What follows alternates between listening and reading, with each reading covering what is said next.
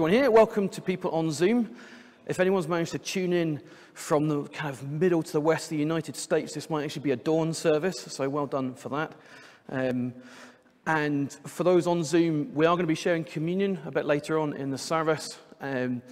So you might want to grab some bread and some juice so that you can share with us as we share at the Lord's table. As last week, we're no longer legally required to wear masks in our services, but we do recognise that some people are going to still want to. Our welcome team is going to stay wearing masks at least for the next few weeks. And we're going to try and keep the back 3 rows or so free for people who want to wear masks so they're not sitting in front of someone not wearing a mask. So if you want to kind of suppress your church upbringing and not sit at the very back, if you want to have your mask off. And obviously, at the end of the service, please be gracious to each other as you stand and chat. If the person you're chatting to is wearing a mask, then you might want to put one on as well. Otherwise, it all gets a bit awkward. That all being said, it's amazing to be here on Easter Sunday. It's my first Easter here. It's wonderful to come and celebrate the fact that Jesus has risen again. This morning we're going to do that. We're going to sing and rejoice in all that God has done. And we're going to start this morning by singing, "See What a Morning."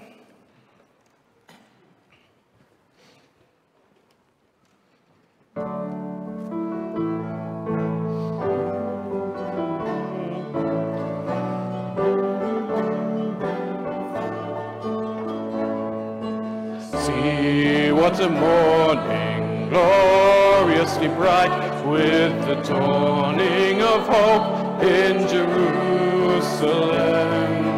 Folded the grave closed tomb, filled with light, as the angels announce Christ is risen. See God's salvation plan, wrought in love, born in pain, paid in sacrifice, fulfilled in Christ the Lamb, for He lives, Christ is risen from the dead. See Mary weeping, where is He laid, as in sorrow she turns from the empty tomb. Here's the voice speaking, calling her name. It's the Master, the Lord, raised to life again. The voice that swells the years, speaking life, stirring hope, bringing peace to us, will stand till He appears, for He lives, Christ is risen from the dead.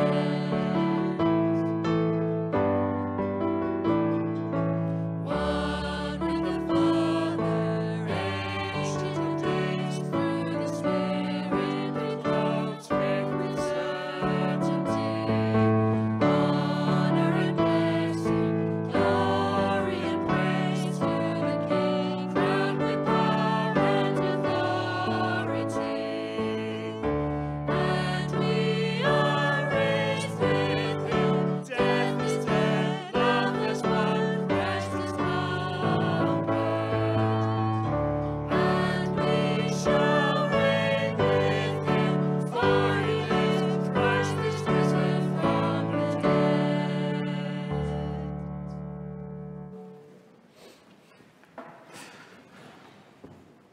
Let's pray. Lord Jesus, you are risen from the dead. Hallelujah. What a Saviour. We come to rejoice in your name, to rejoice in what you have done, to give thanks that because you are risen, so too can we be.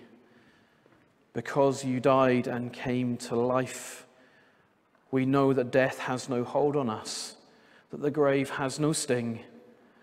And we rejoice in all that that means for now, for our life here on earth, and for eternity. And Lord, we rejoice because we know that it is not we who have done this. It is Christ. It is Christ who died our death. It is Christ who died that we might be forgiven, and we need your forgiveness, Lord Jesus, this morning. We do not come perfect. We do not come with lives of wonder, but lives that are still tainted by death. But you have died, that death may die, that sin may be forgiven, that our lives may be as yours, washed, clean, perfect. And then you rose, that we might rise, that we might live forevermore. And that is something worth singing about. That is something worth rejoicing. That is something worth proclaiming. And so we come this morning, Lord, and we sing your praises. We rejoice in our salvation. We remember what you have done on that cross and what it means for our lives here and now, that you are risen, you are alive, and you meet with us this morning. And we pray, Lord, your Spirit would come and remind us again, not just that Christ has risen, but that Christ is risen, and that Christ will come again. So, Lord, be with us here this morning. Anoint us. Capture our hearts. Loosen our tongues and our minds and set us free to worship you in all truth, in all freedom.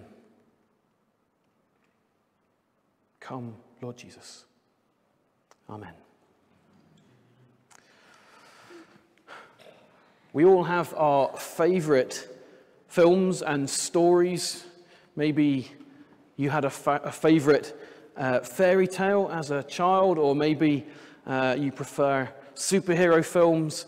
And what we find actually is that a lot of these stories and a lot of these films, they follow the same kind of pattern.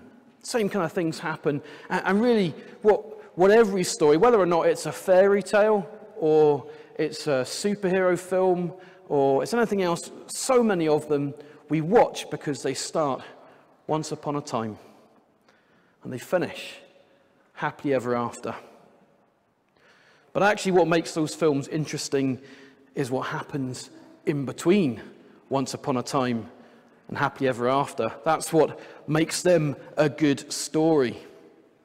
And we're going to watch a video now that thinks a little bit about what happens when you tinker with that story. If we'd watch the video. I think we all want a happy ending. And the happy ending that we want is found in Jesus. Not just because he died, but because he rose again. Let's pray. Lord Jesus, thank you for the greatest story ever told. For the hero who laid down his life, but was brought back to life for us. The greatest story ever told, and it is true for us. Thank you, Lord. Amen. We're going to sing of that great story, the greatest day in history.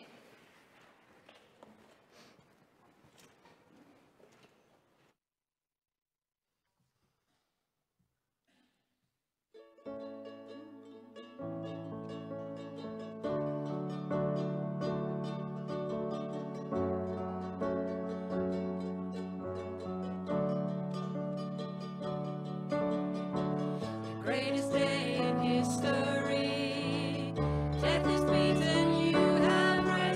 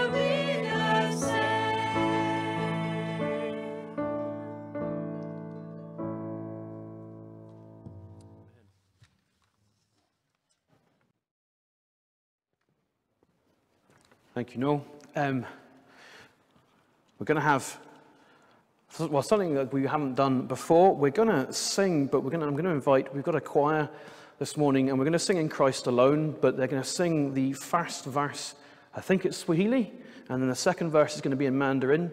Feel free to join in if you are gifted in that way. And then we'll sing the second 2 verses in English. I'm just going to rearrange the furniture a bit, and then we will sing together.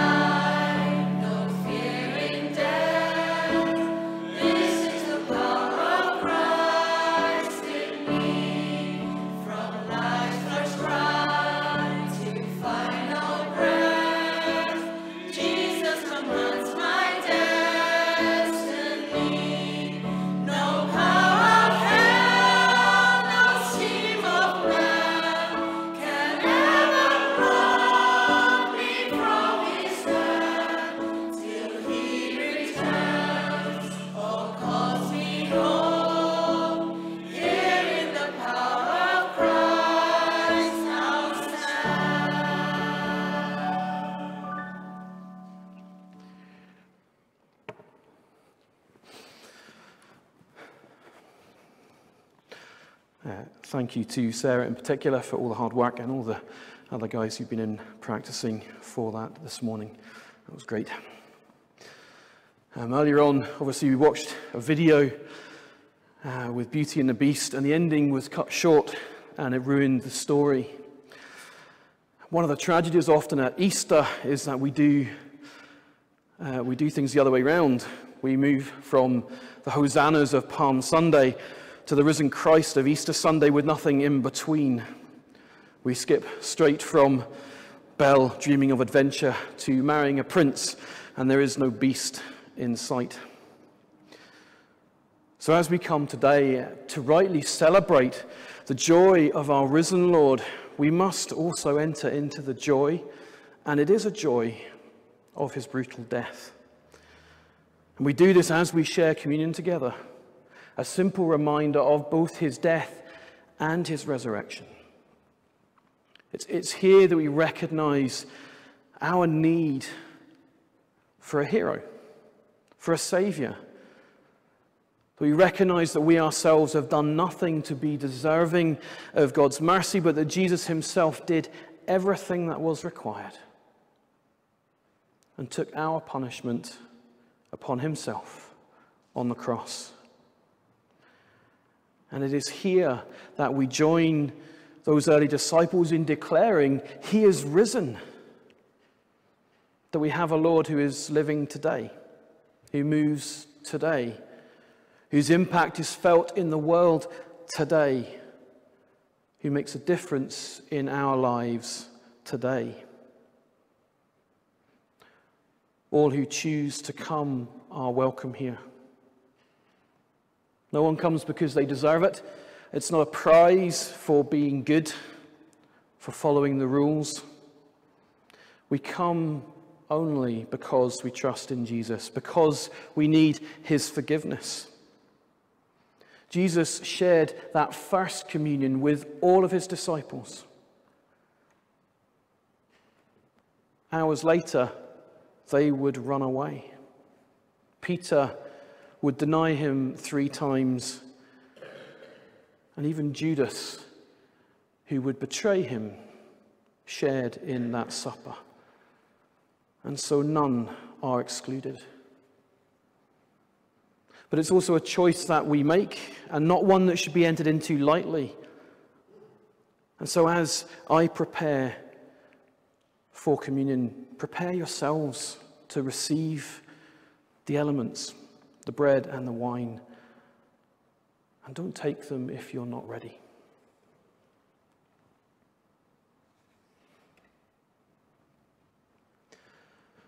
Jesus, on that night when he was betrayed, he took bread and he gave thanks to God. He broke it and he spoke these words. He said, "This is my body, which is for you. Do this in memory of me." And then after they had eaten their meal together, he took the cup and he said that this cup is the new covenant, which is sealed by my blood. Whenever you drink it, do this in memory of me. And so today, in the same way, I take ordinary things. We've dressed them up in silver, but they are simple, ordinary things. And we set them apart for a holy and mysterious use. Let's pray. Thank you, Lord Jesus, for all that these ordinary things mean to us on this day. That ordinary bread should remind us of your body, beaten and broken on the cross, dying our death in our place.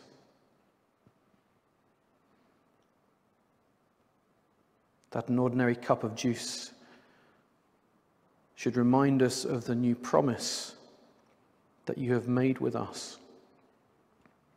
Freedom with you, purchased by your blood. And Lord, we're not able in our dullness to understand the breadth and the length and the height and the depth of your love. But true to the commandment you gave, we come to this table, which you have left for us to be used in remembrance of your death until you come again. And here we declare and witness before the world that by you alone we have received liberty and life. By you alone we are claimed as children and heirs. By you alone we have access to your favor freely shown. By you alone we are raised into your spiritual kingdom. So we pray, Lord, that you would send your Spirit here today, that he would be on these simple things, that they may be for us your body and blood, that you would be on us, that we might be your family here in the world today, that he would be in us, that we might know once again that true freedom is found only in you.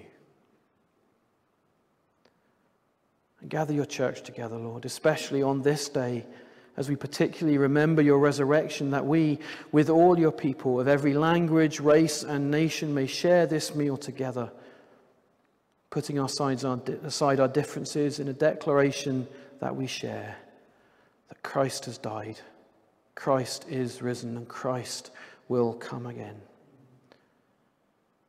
And we join too in the prayer that you taught your disciples, saying, Our Father in heaven, hallowed be your name. Your kingdom come, your will be done, on earth as it is in heaven. Give us today our daily bread, and forgive us our sin, as we forgive those who sin against us. And lead us not into temptation, but deliver us from evil. For the kingdom, the power, and the glory are yours, now and forever. Amen.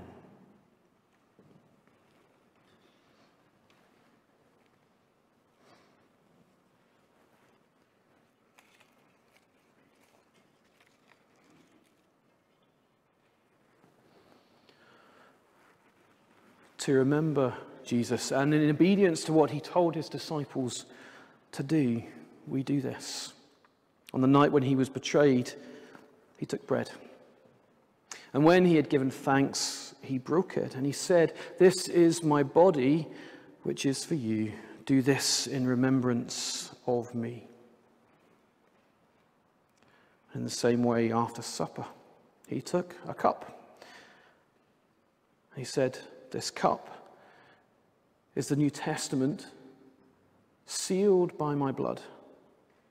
Whenever you drink it, do it in memory of me.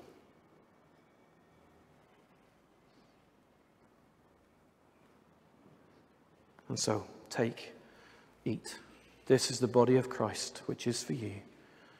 Do this remembering him.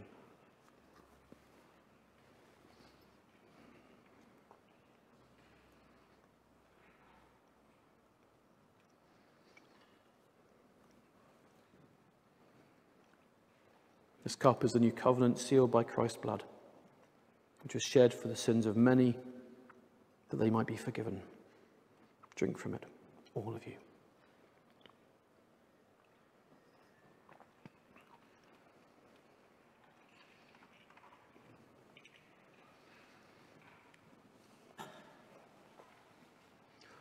May the peace of God be upon you. Let's sing once more, Oh, to see the dawn.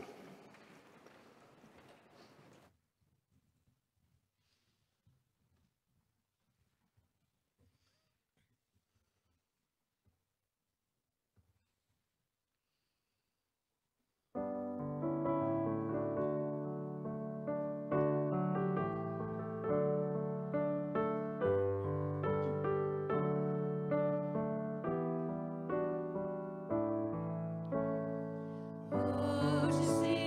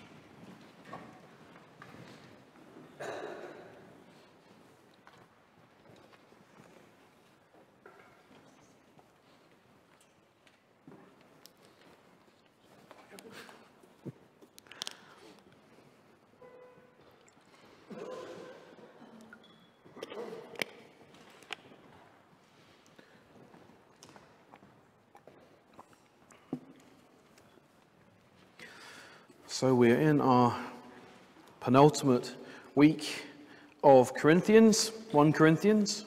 I hope you have enjoyed the journey that we've been on through all of its complications and questions and difficult bits, but some really uplifting bits I find as well, and some challenge as we continue to ask ourselves, what does it mean to be church, to be the gathering of God's people? And so we get really now to the final two sections, two bits, and we arrive, not by coincidence, into chapter 15 this morning, which speaks of Christ's resurrection. So we're going to read together from chapter 15, beginning at verse 1, and we're going to read down to verse 49. We'll save the last bit for next week. So, 1 Corinthians 15, beginning at verse 1. Now, brothers and sisters, I want to remind you of the gospel I preached to you, which you received, and on which you have taken your stand. By this gospel you are saved, if you hold firmly to the word I preached to you. Otherwise, you have believed in vain. For what I received, I passed on to you as of first importance, that Christ died for our sins according to the Scriptures, that he was buried, that he was raised on the third day according to the Scriptures, and that he appeared to Cephas and then to the 12. After that, he appeared to more than 500 of the brothers and sisters at the same time, most of whom are still living, though some have fallen asleep. Then he appeared to James, then to all the apostles, and last of all, he appeared to me also, as to one abnormally born. For I am the least of the apostles, and do not even deserve to be called an apostle, because I persecuted the church of God. But by the grace of God, I am what I am. And his grace to me was not without effect. No, I worked harder than all of them, yet not I, but the grace of God that was with me. Whether then it is I or they, this is what we preach, and this is what you believed. But if it's preached that Christ has been raised from the dead, how can some of you say there is no resurrection of the dead? If there is no resurrection of the dead, then not even Christ has been raised. And if Christ has not been raised, our preaching is useless, and so is your faith. More than that, we are then found to be false witnesses about God. For we have testified about God that he raised Christ from the dead. But he did not raise him, if in fact the dead are not raised. For if the dead are not raised, then Christ has not been raised either. And if Christ has not been raised, your faith is futile. You are still in your sins. Then those also who have fallen asleep in Christ are lost. If only for this life we have hope in Christ, we are of all people most to be pitied. But Christ has indeed been raised from the dead, the first fruits of those who have fallen asleep. For since death came through a man, the resurrection of the dead comes also through a man. For as in Adam all die, so in Christ all will be made alive, but each in turn. Christ the first fruits, then when he comes, those who belong to him. Then the end will come, when he hands over the kingdom of God the Father, after he has destroyed all dominion, authority, and power. For he must reign until he has put all his enemies under his feet. The last enemy to be destroyed is death. For he has put everything under his feet. Now, when it says that everything has been put under him, it is clear that this does not include God himself, who put everything under Christ.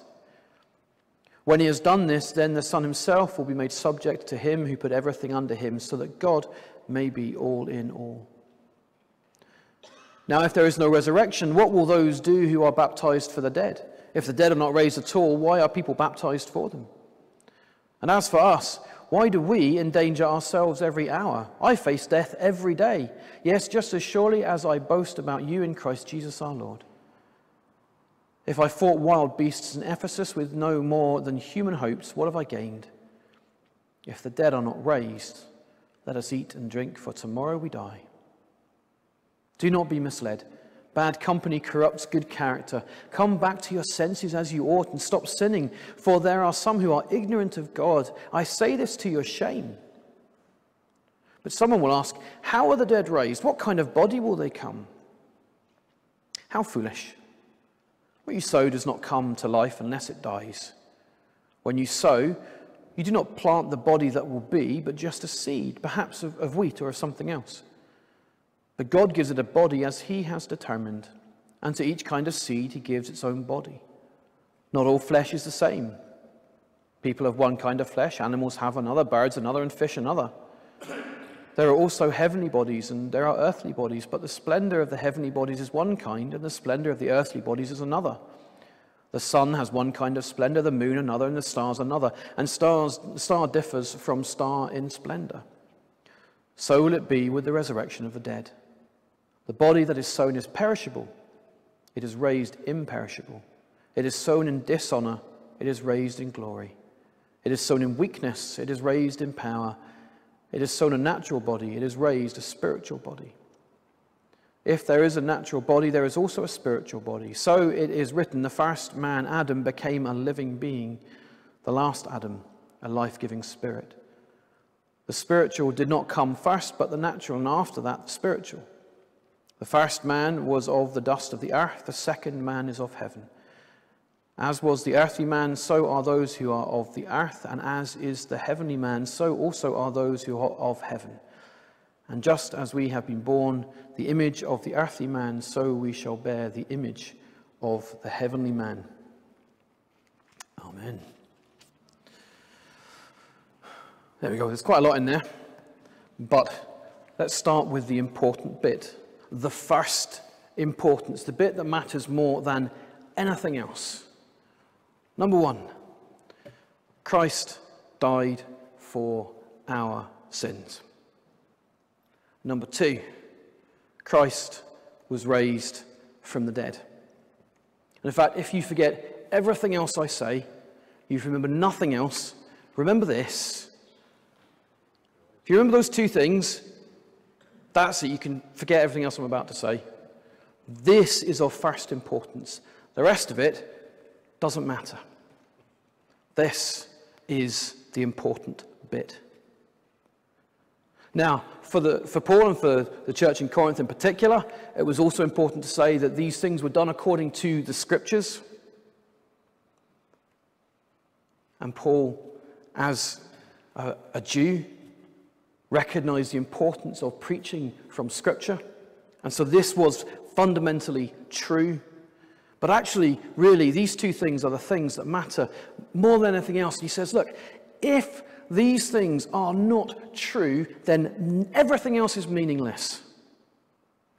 All of Christianity hangs on this.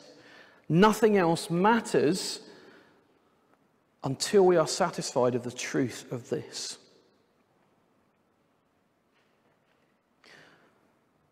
Now, obviously, some had been coming into the church in Corinth and teaching that the resurrection of the dead doesn't happen. And perhaps from what is said here, that they were teaching that, well, Jesus was raised from the dead, but he was special. No one else gets raised from the dead. Now, it's possible this is under the influence of a Jewish sect called the Sadducees, who didn't believe in the afterlife. As the saying goes, they didn't believe in heaven, and that made them sad, you see. That's how I always remember it. But whatever was happening, they were saying, look, actually, people don't get raised from the dead. When they die, that's it. It says no. No, if there's no life after death, then we are, of all people, most to be pitied. Paul is aware that the life of a Christian is not an easy life, but the promise of new life, the hope of resurrection, encourages us to persevere. He talks about being in Ephesus, he talks about facing death daily. He says, how could I face death daily if there was not hope of something after? And actually, if there is no resurrection of the dead, then there is no hope for us. We are to be pitied. What a ridiculous decision to make, to put your life in danger, to upend everything that perhaps you were holding dear, to follow Jesus only for it to end in death. He says that's pointless. It's meaningless. But, he says, but Christ has indeed been raised from the dead. And so there is great hope for us, an eternal hope. That actually this life is but a waiting room for the life to come. And that Christ's resurrection confirms to us that it is coming. That Christ was a man, fully man, raised from the dead. And because he was raised, we can go, do you know what? Because he was raised, so can I be. It's coming. Winston Churchill, Prime Minister during the Second World War, wrote this in his diary. I think we've got the quote up there. So, I'm not going to do the accent. If Tim was here, I'd probably could get him to come through, but I'm not going to do that. So we had won after all. We had won the war. No doubt it would take a long time. Many disasters, immeasurable cost and tribulation lay ahead. But there was no more doubt about the end. Being saturated and satiated with emotion and sensation, I went to bed and slept the sleep of the saved and thankful. He wrote this in December 1941, after the attack on Pearl Harbor, 3.5 years before the war finally came to an actual end. Christ's resurrection was an attack on death itself. The war is won. There will continue to be skirmishes to this day, but the end is confirmed, the victory is assured, and Christ is the proof.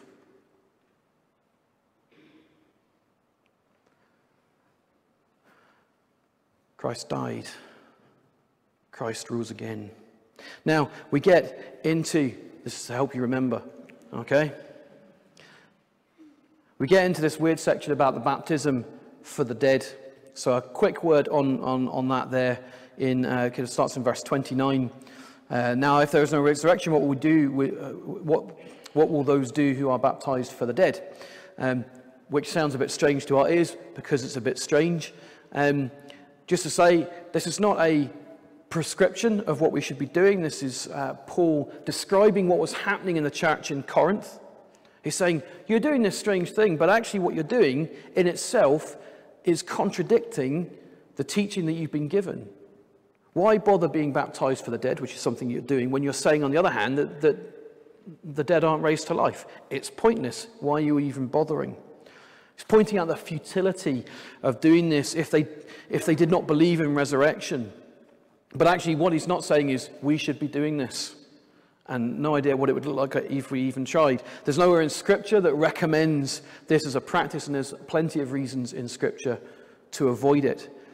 But again, this is being spoken into a situation, and he's pointing out, again, and as he has done in a number of places, the futility of their arguments of saying one thing and doing another. So, we don't need to worry about baptizing for the dead. And then we come into this section about the resurrection body. And this is a subject often that is treated quite lightly, but it's something that we really need to approach with care and sensitivity. Because actually, although it's all very well to joke about looking forward to not having to wear glasses, or perhaps having a bit more hair on our heads again, but for many people, the idea of a resurrection body raises some significant and quite existential questions. Because actually we live in a, in a society where so many people are compartmentalized because of their bodies, particularly because of perceived imperfections. And so when it comes to the question of resurrection body, we have to ask some significant questions about those who are differently abled. The blind may see, the deaf may hear, the lame may walk. But what of those people for whom their earthly body is part of actually who they are? What of those with Down syndrome? What of those with other significant lifelong conditions which they would see as part of who they are? If by saying your resurrection body does not have those things, are we saying that there is something about them that is not right? And actually we live in a world that is increasingly imprisoning people with ideas of body perfection. And so are we just deepening the problem by talking of our perfect heavenly bodies? And perhaps even more worrying, we're living in a world that increasingly tries to separate soul and mind from body. Have we bought into this idea that our very selves, who we are, is somehow inserted into a body of meat that has no consequence, that has no part of us, and that in the resurrection our souls somehow just get pulled out of this and placed in something different? And this is a really dangerous line of thinking within our current kind of social climate. But more importantly, it's not a biblical reasoning. We find ourselves in a position where it's somehow too much and not enough. Yes, we will have a resurrection body, a heavenly body, a spiritual body. We will have something in the life of the world to come, and it will, in some mysterious way, be other. But let's not be so simplistic as to think it's just a facelift.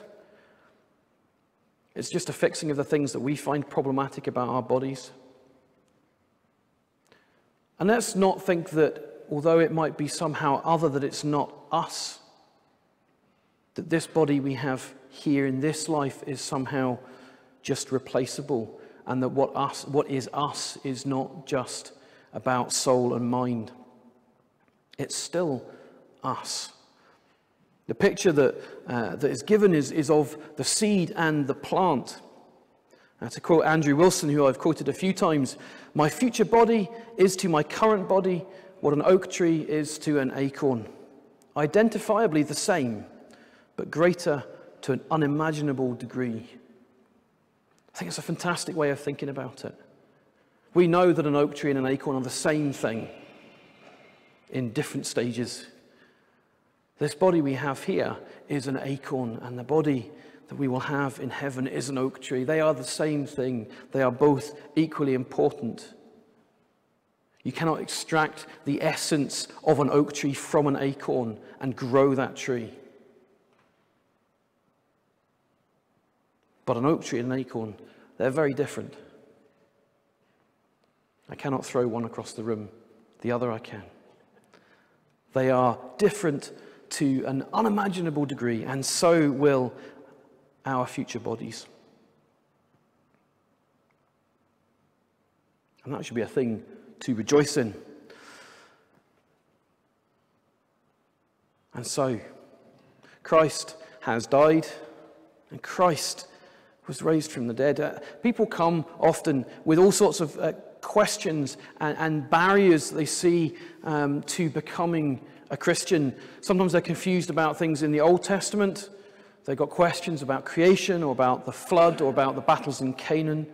Sometimes they have questions about Scripture because they find things that they think are contradictory and they don't understand. Or they have questions about the character of God.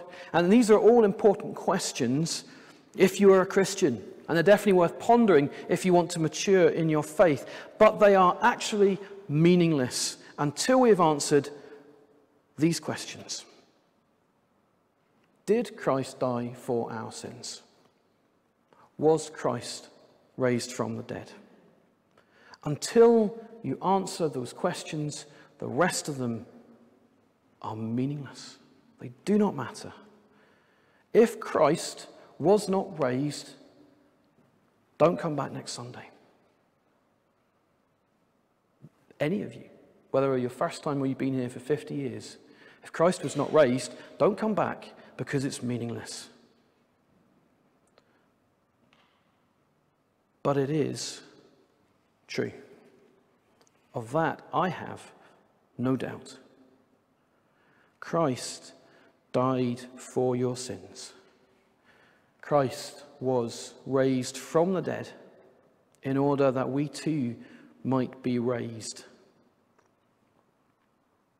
What are we going to do about it? Let's pray.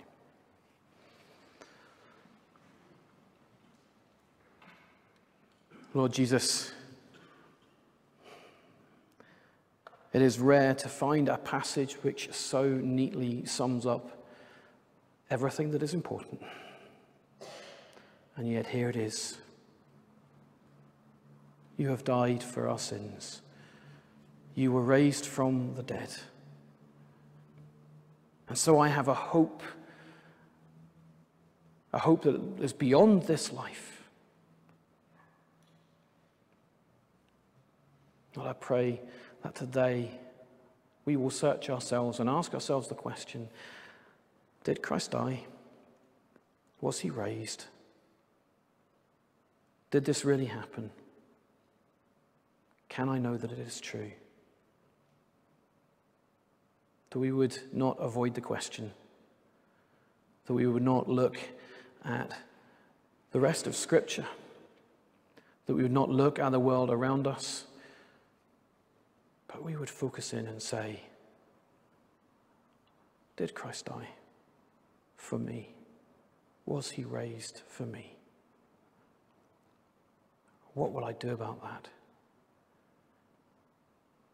And as for me, Lord, I will worship you, for I know that it is true. Amen.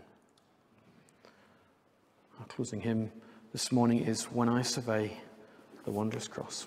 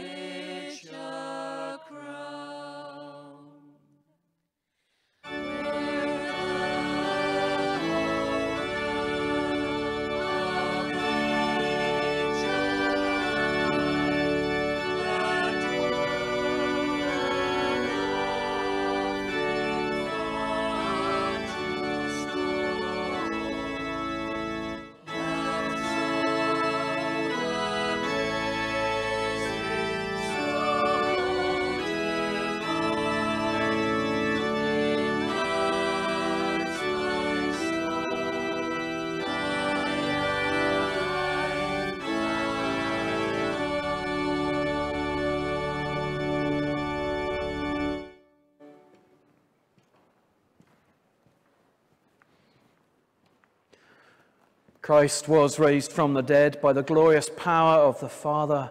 Set out then on a new life with Christ, with the resurrection power of the Spirit imbuing you with everlasting hope, and the blessing of God Almighty, Father, Son, and Holy Spirit be upon you and remain with you always.